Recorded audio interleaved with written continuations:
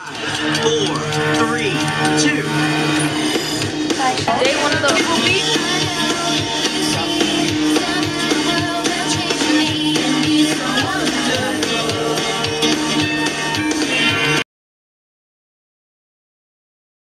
So it's been like 2 months since the actual pageant has gone on and I competed in, and it's I'm here in like my dorm, as you guys can see, but basically I just want to kind of like use this portion of the video to reflect on my experience in the pageant and what pageantry was like for me, for it being my first time and stuff. So start off, as you guys may have saw the footage, like it was like that was actual footage from the event, what the event was like. So behind the scenes, so first we're gonna start off with like my prepping for it. I did not prep, as you guys see in the video and some of the footage that I got from the summer. I did not prep at all. I went to the consultation with, like, you know, a meal plan person or a diet, whatever, I don't know the correct term, but nutritionist. I went in the summer and consulted with a nutritionist that Van Bros provided, and I was like motivated to actually try and, you know, get my body right, do the correct workouts, get my body fat level to the ideal, and also eat healthy and stuff like that, because I've always suffered from not eating healthy and just going to junk food. So I wanted to actually try that, especially for this pageant, because I really wanted to be the title holder. That's why I decided to do the pageant, was to hopefully win the title and then be able to impact and spread my message to other people. But unfortunately that did not happen. But yeah, so I did very little prep, and I was super busy because I was becoming a freshman in college, so I was moving in my dorm and preparing for school and doing stuff like that, and trying to get used to a new atmosphere and having anxiety about that, and then also trying to like put in the back of my brain like, oh, the pageant's coming up, like, whew, we don't need to worry about that because that's far away, until the pageant literally came up. So the first week of college, it was Labor Day weekend, and that was the day of the weekend of the pageant. I got my dress the Friday before. So I went to Bridal Elegance. I got my dress. It was one of the first dresses that I saw and I picked, and I was like, I really like that color. Like, I think this is going to be it. Tried it on, picked out like 2 other dresses. Tried that blue teal dress. Fell in love. Like, I knew it was the dress that I wanted to wear and that I wanted right then and there. So we bought it, and then I walked in it, and there wasn't like I couldn't like walk without stepping on top of it because of the long tail that it had. So we asked if they knew anybody that we could recommend and stuff like that. So they did recommend us this girl, Hannah, who is literally a lifesaver. If it wasn't for her, which she has worked with many pageant girls and has done some amazing work, and her office is literally, her shop is filled with pageant girls and them in pictures and her tailoring their dresses. So it was really cool seeing all the past title holders from different states. Like, people flew out and would drive to come see her. So I was thankful that she took us in, because she literally did not have any time for us to fit into her schedule.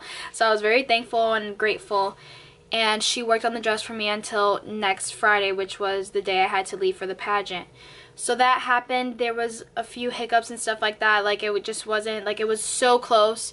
I was being able to walk in it for like a good 6 steps, and then I would step on something, so on the dress. So she fixed that, and she was worried about it. She was like, listen, I'm trying my best. if you guys would have came in earlier. And we're like, we understand. So I had that issue with the dress that nobody knew about, and then she finally got it to where I was able to walk in it perfectly. So I was like, listen, it's fine with me. So we thanked her and we went and we drove. I packed lightly. I mean, I got all my outfits from Bridal Elegance. I got my interview outfit, I got my fashion opening number outfit, and I got my dress from there. The only thing I did not get from Bridal Elegance was my banquet dress, which is from my great-grandmother that was passed down. So that was super cool. So that's what I packed, and then obviously pajamas and toiletries. I did have a makeup and hair artist for the pageant, Marcus Geeter. So definitely shout out to him. Thank you so much for literally making me look beautiful and feel beautiful. Appreciate you so much, Marcus. And Marcus is a sweetheart. He was recommended by the pageant company, Vambros. So I chose with him. He did my makeup for everything, for the opening number, for the evening ceremony, for the Saturday and Monday shows. So yeah, he did my makeup for pictures and everything. So I was very thankful for him. So I did have that. And that's about it when it came to just like the basics of like how I got ready and stuff like that. So the scheduling was tight. We spent most of our days rehearsing for the shows. The rehearsals weren't too, it was tiring because we were up since early. I had gotten there at 1:30 a.m. to the hotel in Bloomington, and then I had to be up at 6 to do hair and makeup, and then we had to do registration at 8:30. So it was very tiring, and then we weren't done with our day until about 9 o'clock, 10 o'clock with eating lunch and dinner in between, because we were just basically rehearsing. So that was the main focus, was rehearsing, because they combined the Miss Illinois show and the Miss Teen show into one. So it wasn't two separate shows, it was everyone. So rehearsals were long. Sunday was interview. We did our interviews in the morning, and then we had a banquet later on that day. So it was mainly chill, but it actually wasn't chill because it was interviewing the judges. So this was a very important part of the competition. Same thing went for Monday. We rehearsed till morning, until showtime. Full dress rehearsal, everyone, whole thing, and then we rehearsed basically how it would be for the semifinalists and for the top 5, and then the crowning ceremony. So we just rehearsed that with everyone. So now on to the whole judging aspect. So the judges, we had the first Saturday night consisted of our fashion intro, so basically us presenting ourselves in our opening number outfit, and then we had us coming out in activewear or swimwear for Miss Illinois, and then we had our evening gown. So basically we didn't have to do anything much but change into our outfits, walk across, smile, leave, exit, get changed again to our different clothes, and basically do that until the end of the night. That consisted of, I think it was on a scale of 1 to 10. The judges just rated us based on our looks, our first impressions, and our appearance and stuff like that. So that's what happened Saturday night. Sunday morning was interview. So interview also tied in with that judging base combined. They had a new separate judging sheet, but still same thing, 1 to 10 based on the interview. How do you think this contestant did? Thoughts.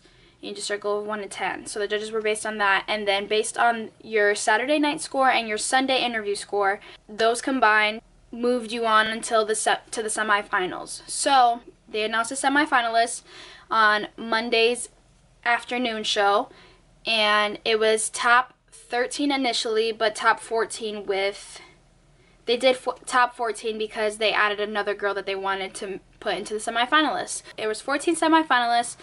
Then what we did to be top 5 was that we had to change into our sportswear and an evening gown. Come out, didn't have to speak, just come out, show ourselves again, then change, do the same thing, show ourselves in our evening gown, and then change. And then when we come back, they would announce the top 5. So that was a completely different scoring. I think it was out of 10 again, but it was just based on appearance again, and like just if you still wanted that girl, or you think that that girl is worthy of being top 5. So it was all based on opinion for the judges, and it was a new slate, a new judging system. Whatever happened in Saturday and Sunday's judging scores got erased, like it didn't matter, because it was a new set of judges.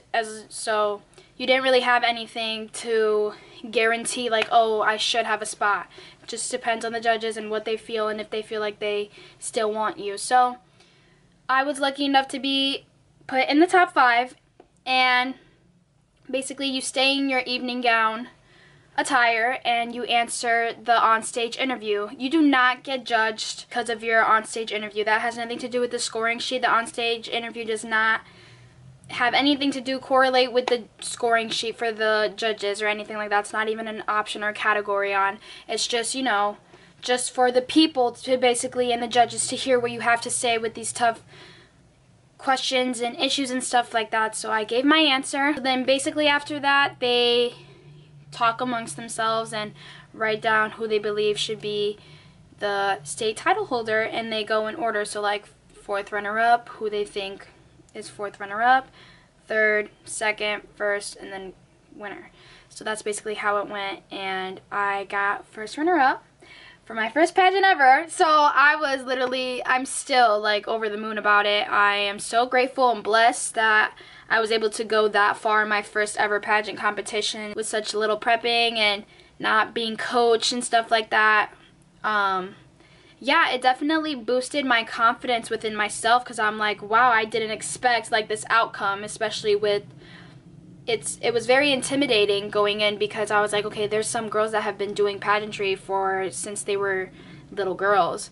This is my first time for all of it and everything, and I didn't know what goes on in pageantry. I would look on YouTube videos and look, like literally the week before I was here in my dorm searching like how to smile correctly, like what's the the correct facials that they would want you to see, what captivates the judges and the audiences and stuff like that. But I didn't trust what other people were saying, or I don't know, it was just a whole bunch of nerves. I was so intimidated because I was like, there's girls who have already done this competition before, there's girls who have been prepping for this, and I haven't. So I'm like, it's literally just luck. And that's how I didn't look at the other girls as competition anymore so much, because once I found out how many girls were new and this was their first time and stuff, or how many girls were doing it again because they didn't get to win, it was just like, we're all in the same boat. We're all full of nerves and anxiety and anxiousness and, you know, self-doubting ourselves or looking at other girls and comparing. So it was kind of nice to realize that, and I feel like most of the girls that I met were on the same boat as me and realizing like, I'm not competing against you. Like, this is like, I'm competing against myself to see how far I can push myself and what's the best version of myself. So that was basically a main focus. And yeah, the girls that I met, every girl was very sweet and super nice, and we all as a group bonded together. It's just nice because you do like build those, you know, friendships. We were dying laughing like backstage, like waiting and rehearsing. It was just so much fun because you basically spent the entire day with them. So like, it was just fun. So yeah, I gained some friendships. I also got to, you know, I consider Amaya, the past state title holder, a friend now, and her family reached out, and everybody, even Miss Illinois contestants I'm friends with, and we follow on social media and stuff, and we still keep in contact. So it's just very nice to see girls supporting girls, like women empowerment all the way. I'm so here for it, and it's such a major thing. I'm so glad that it's becoming more and more important, because that's what girls really need to hear. They need to have somebody in their corner. I feel like everybody needs to have somebody in the corner. It's just nice to have a nice little support system. And doing pageantry, you know, for me at least, my experience with pageantry created that support system. And yeah, the workers and the employees who were helping and the staff was just super amazing and nice and supportive and so helpful. Without them, I don't think like I would be able to get into my dress. Like, it was just, I was so thankful and grateful for the experience. I loved it. Definitely a confidence booster. It teaches you about yourself. It teaches you self-discipline, prepping for it, and even while you're there, to not let those negative thoughts. You have to be in a positive environment, which is kind of hard to be in when you're full of girls who are nervous and running around and frantic and everybody's just doing their own thing. But you have to learn how to center yourself and remind yourself that you're here for a reason. You matter just as much as everyone else, and whether you have a crown on your head or you don't, like, you're here to be you and showcase to yourself. A question that a lot of people have been wondering and asking if I would be competing for Miss Illinois USA next year, because I am officially not qualified to compete in the Miss Teen because I'm 18 now. So to answer your guys' question, I will not be competing for Miss Illinois USA this year because I want to focus on school, because I feel like I didn't get enough time to, you know, enjoy. I've been super busy, but definitely I will be competing for Miss Illinois USA sometime in the near future when everything works out, when I have my school situation done and to the way I want it. And yeah, I definitely won't miss that opportunity. That is just amazing. So if you're wondering or interested in signing up to be a part of the Miss Illinois USA pageant or Miss Illinois Teen USA pageant, click the link in my description. I'll take you to the website where you need to know all the information and stuff like that. So once again, thank you guys so much for watching, and I hope you guys learned something. I'll see you guys in my next video, and I'm so sorry for the lighting, oh my gosh. But I'll see you guys in my next video. Deuces.